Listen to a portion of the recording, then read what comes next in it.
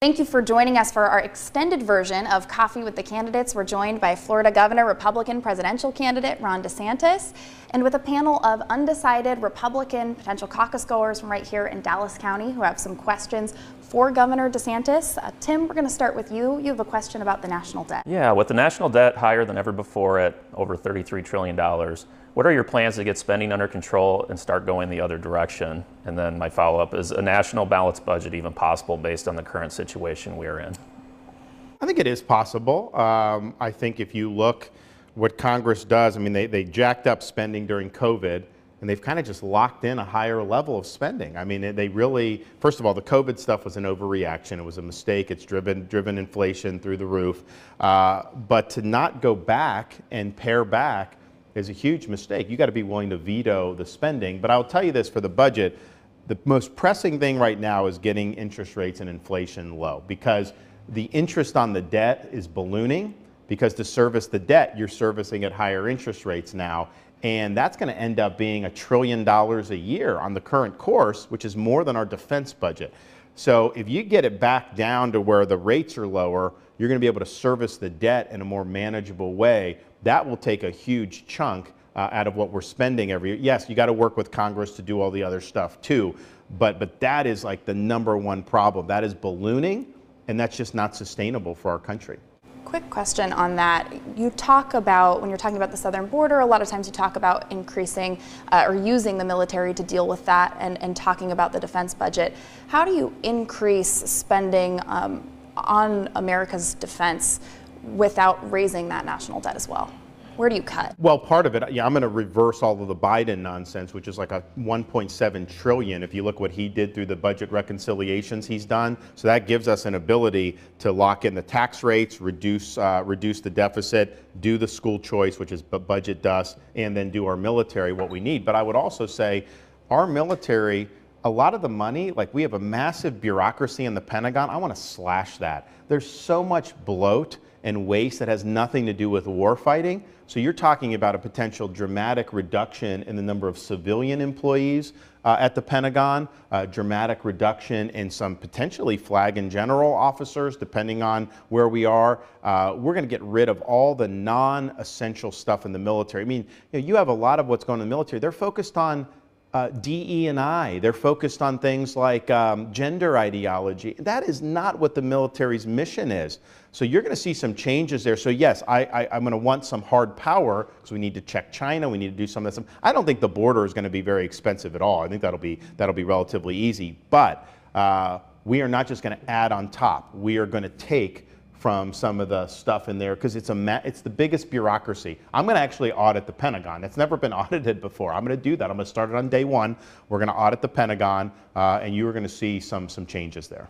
Governor, thank you. We're going to go to Chad next with a question about the supply chain. The pandemic exposed our vulnerability to an international supply chain. How do we increase American manufacturing competitiveness with lesser regulated foreign countries? So, well, one, I think you're going to have some policies that are going to incentivize reshoring some of the supply chain, because we've seen what's happened with China having such an inordinate amount of influence over international supply chains. That is not a good place for us to be in as a country. And so we will do that, and that's going to involve some different types of levers that you pull. If you look domestically, what Biden wants to do with the Green New Deal, that makes it harder for American manufacturing to compete, because they're going to raise costs on everything, and you're going to have to go to China to get some of the batteries for solar. Why would we want to do that? So energy and expanding our energy here, lowering those prices, that is going to help us be able to manufacture better. The other thing we got to do is invest in more skilled labor. I don't believe that everyone has to go to a 4-year brick and ivy college. I mean, it works for some. We've got some great universities, but it's not the only pathway to success. In Florida, we're in the middle schools with some of the workforce. We're graduating kids that have certification in aircraft maintenance, welding, all these things. They're getting good jobs. And so these are honorable professions. You're not any better than someone because you went to college and they didn't. In fact, how about all these kids that go to college, they get a degree in zombie studies and they're $100,000 in debt? That's not a great pathway, whereas some of these other kids, but I do think part of what you do to expand manufacturing, you got to have a good business environment, low costs, but that skilled labor is important. And we've not done a good job of giving pathways to people. The more pathways you have, these businesses are going to have folks that are going to be able to do some of the stuff that's really, really important. Our next question is going to come from Jade on the pharmaceutical industry.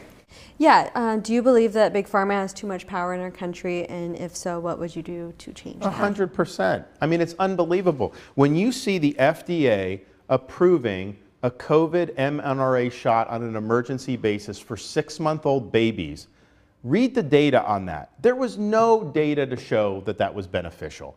They did it, I think, because the FDA, who do those people go work for when they're done at the FDA? 95% go to work for Big Pharma. So you have this revolving door where the agencies have been captured by the industry and are effectively serving the industry rather than serving the public. So we're going to go in and drain the whole medical swamp, because if you look at COVID, they were wrong about the origin of the virus. They were either wrong or they lied about the origin of the virus, about lockdowns, about school closures, about forced masking, about the efficacy of the shots, stopping infection. On and on you go. Almost anything that came up, the elites were wrong, the bureaucrats were wrong. And so we're going to bring a reckoning to all these agencies, CDC, FDA, NIH. They are not serving this country well, and we need to have some accountability, because if we don't, they're going to do it again. And I think their subservience to pharma is a big part of that. And I think the way pharma has distorted medical delivery of medical services and the practice of medicine is absolutely there. I saw it during COVID, the way people were behaving with this stuff. So we've got a lot of work to do there. And I think I'm the only one that has the ability or the willingness to go and really make the big changes in those agencies. Because the thing is, 5 years ago, if we were sitting here and you brought up an agency like the IRS, of course I wouldn't have liked that, right, as a conservative. But if you said CDC or NIH, I would have had confidence in them. And maybe that was misguided, maybe I just didn't know. But now, anything coming out of the CDC, I immediately take a grain of salt. The FDA, take it with a grain of salt. They have failed this country, and we need accountability. Talking about health, maybe a different side of health, Tim has a question for you about mental health in America. Yeah, mental health has become a big issue in America that I'm sure you've seen firsthand with your background in the military. What kind of plan do you have to get veterans the help they need? Well, I think it's a really important issue. I saw this when I was in Iraq, where we had some of these guys that had been deployed 4 or 5 times in a course of like 4 or 5 years. And that's just not a normal thing to be done. So yes, we unfortunately had people killed in action, had many more wounded in action, our troops, and they're heroes. And we've always recognized that, but I don't think we did a good job of recognizing that people came back with invisible scars from the war. And that is a lot of the post-traumatic stress. It's driven a lot of veteran substance abuse and suicides. The VA just has not done a good job with this. And so we just have to understand this is a big bureaucracy. I don't know that you could ever get this bureaucracy to work in ways that are going to do justice to the veterans. So we're going to take a model we did in Florida. You go into the VA, we're going to have a portal where every veterans charity can link in businesses, volunteers, nonprofits. And so if a veteran has an issue with, say, mental health, goes in, maybe the VA offers, but you're going to immediately have, like if you're here in Iowa, you have an organization that helps veterans cope with post-traumatic stress. They're going to be able to come and they're going to be able to respond. Because what I found is the veteran, when I left active duty, they give you like a packet of like benefits, and it's all bureaucracy. Like you can't make sense of it. So there's help out there. We need to link the veteran to all the help that's out there, and mental health is a big part. For example, in Florida, I've got groups, these charities. They train service dogs to be able to work with veterans and help them cope with post-traumatic stress. When you link them, because you can pump someone with drugs all day long, that's not a solution for most of these guys. The veterans that have the service dogs, the suicide rate plummets. It's close to 0. Not 0, but it's close to 0. Well, let's do that. And it's even beyond that. You could have volunteers that are plugged into the portal. So if a veteran has issues, it may just be a neighbor showing up saying, you know what, I care about you. What can I do to help you? And just spending time with the veteran. There's so much goodwill out there and so much energy and people wanting to help our veterans. We've got to use government not to solve every problem, which it can't do, but to link the veteran to all the resources that are out there. And I think mental health is at the top of that list. In our televised broadcast, we talked a little bit about farming and your plans on helping family farms. Chad has a question about farming. Yeah, there's a trend of corporate ownership of agricultural farmland. Many of these corporations are foreign entities. How do you allow family farms to continue to thrive amid this threat? Well, one, I think we mentioned on the broadcast, there should not be a death tax for family farms. I mean, I want family farms to be able to pass the land down, pass the farm down, and keep it in the family. I think it's very important. When you force to sell, it adds to the corporatization, and that's not what we want to do, have government forcing that. We ban China, for example, and other countries of concern from buying any land in our state, but particularly the farmland. I think we need to do that nationally. I don't want China in Iowa gobbling up farmland. I think that's a national security risk. I think our food supply and food security is an important component of our national security. So this should be American driven, and the more we have family farms leading the way, the easier it's going to be, because these corporations, they have investors from different places. China's involved in some of this stuff. That's not a good road for us to go. But I'd also say big government drives more of the corporatization, because the bigger corporations, they can deal with the rules and the regulations. The burdens of the bureaucracy on the smaller farms, that crushes these smaller things. So getting government off the back, EPA, Department of Agriculture, all the nonsense that people have to deal with, we're going to get that off your back, and we're going to let you do your job. Our next question is going to come from Tim about social media. Yeah, as a parent, I'm concerned with social media's negative impact on children. As a parent yourself, how do we keep our children safe with it now being an integral part of our everyday lives? I'll tell you, we have 6, 5, and 3, and we have not given them any social media, but our kids can just grab my wife's phone and they just know how to get on and start doing all this stuff. I mean, I'll walk into the living room, and my son is 5, and he's just asking Siri about football scores and stuff like that. And he asks about every single NFL game every Saturday or every Sunday, and all the college games on Saturday. So, but I think when you look at things like TikTok and stuff and the other social media, it is not good to have kids buried in this stuff for hours and hours a day. And so I think we need to empower parents to be able to have more tools at their disposal to be able to make decisions where they can make sure their kids are protected from some of that stuff. As parents, like my wife always jokes that our kids, when they're old enough, they are not getting a smartphone, they're getting a flip phone. So if they need to get to the parents, they can flip it up and they can call. But we do not want them on that all the time. And I think, so it's interesting. I did a teacher's Bill of Rights in Florida that we worked the legislature on. And when I announced it, I said, what's wrong with going to class, putting your phone in a cubby, sitting in class, and actually doing it? And some of the left media was saying, oh, that's a fascist thing, all this stuff. And I'm like, give me a break. So we did it. One of our most liberal school districts in Central Florida, Orange County, they said no phones. And now they're reporting like kids are learning again and all this stuff. So I think in terms of like the school systems, I don't think they should be on their phones at all. And whether that means put it in a cubby, you can use it at recess, or just not allow it on at all. And that's not a federal decision, but that is clearly going in a better direction. And to have them buried in these things is not good. I also want kids to be interacting. When I was a kid, we were outside. We were out playing baseball, playing football, doing all this stuff. And yes, we had video games and stuff, so it wasn't like we never did anything electronic. But to live and die on social media, that is not healthy for this country. And we will empower parents to the extent we can, consistent with the law and the Constitution, for them to be able to make sure that their kids are having productive childhoods. When you were on the debate stage, there was a talk around TikTok and whether or not, if you were president, you would want to ban it. President Trump, when he was in office, had talked about banning TikTok, but didn't actually do a ban. There's been talk about it in Congress. Do you think that's possible from a federal, can the federal government ban TikTok, and would you want to do that? I think you could, yeah. And I said I think it should be, because— How do you do it? Well, I think you'd probably need legislation. I don't think you can do it through executive order. I think you'd probably need legislation. But the issue is if you compare TikTok in America versus TikTok in China, it's wholesome in China.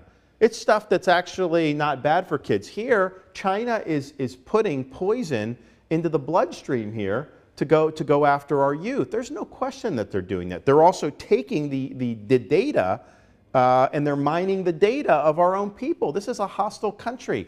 So I think this is a unique situation where there are really serious national security risks. China is, at the end of the day, there's a lot of problems in the world. I mean, we see Hamas in Israel. We talked about the war in Europe. But China is really the only peer competitor that we have. It's the most significant threat to America's way of life because they have an economy that almost rivals ours. They have a military that almost rivals ours. You know, during the Cold War, Soviet Union's economy was a fraction of our economy. Even during World War II, the Axis powers economy was not even close to the Allied powers economy. China is in it.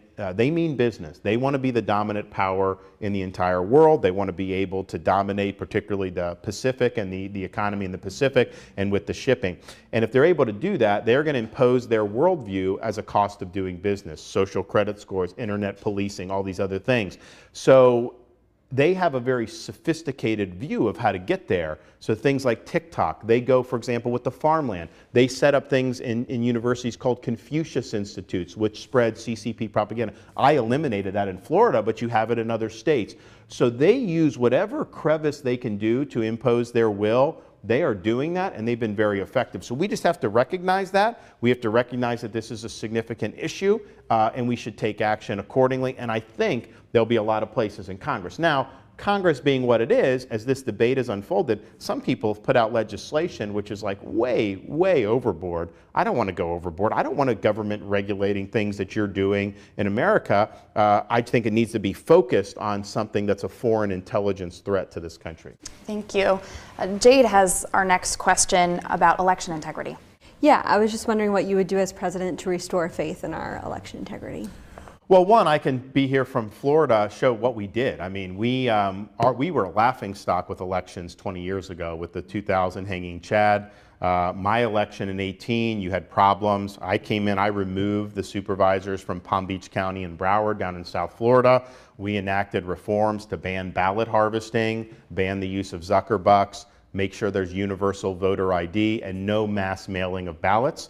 And then we have even have an election crimes task force in state government that prosecutes people who violate election crime. So that's the model. It's going to be state driven. It's not going to be necessarily done through the federal government. But we will use the federal government to hold people accountable who are violating election law and committing some type of election fraud. We're going to be very aggressive at that. And what's happened in Florida, the fact that people know if you vote in 2 different jurisdictions, if you're an illegal alien, if you're a convicted rapist or something, and you're ineligible to vote, if you vote in Florida, we will identify, and we are going to bring a case. And that's caused, I think, the problems to go down, because if people know that there's a potential risk to them, they're not going to want to mess with it. Well, the reason why people do it in some of these states is because there's no penalty for doing it. So why not, right? That's going to change, and we will have the Justice Department involved ensuring that our elections have integrity. And we only have a few minutes left. Tim has a question for you about taxes. My experience as a small business owner is that the current tax system has become so complex and inefficient that it bogs down a lot of our time and resources. What do you think you can do to help simplify the current tax system so we can focus more on things that help build our core business? I mean, I think it should be like a single rate. I mean, you should be able to do it on a postcard. I mean, why are we doing all this stuff? It's a huge drag on the economy. I think that the challenges is that every page of the code has a constituency. It didn't just get there through osmosis. Like so when you're fighting on that, all the lobbyists come and they all try to defend their turf. So I think that's part of the reason why it is where it is. But yes, we should just have single rate. You should just know what it's going to be, and you should not even need to hire anybody to do your taxes. You should just be able to do it. Just as a wage earner, as governor, I just get a salary, whatever. I have someone do my taxes because I cannot understand this tax code, and I don't want to do anything where I'm committing some type of infraction. So my wife and I hire people to do it. You should not have to do that as an American. It should be simple. It should be transparent. Well, we only have time for one last question. It's all going to come down to Chad, who has one last question. This is going to be the most difficult question to get on the campaign trail. So your senior year at Yale, where'd you bat in the order? Third. And what was your batting average? They say 336. I mean, I don't even remember. So, but it was, it was interesting. I will say this: I threw out the first pitch a couple years ago at a Little League game, and my Little League team went to the Little League World Series in Williamsport, Pennsylvania, and someone looked up the stats, and I didn't even remember this, but the second game we were in Williamsport, I pitched struck out 12 people, got 4 hits, 1 home run, 7 RBI. So I actually hit a home run at the Williamsport Stadium, which was really, really neat to be able to say that I did that. So so I now remember what I did in that game in Williamsport. Well, wonderful. Thank you so much. That's actually all the time that we have for our extended edition of Coffee with the Candidates. Governor, our panel, thank you so much for joining us.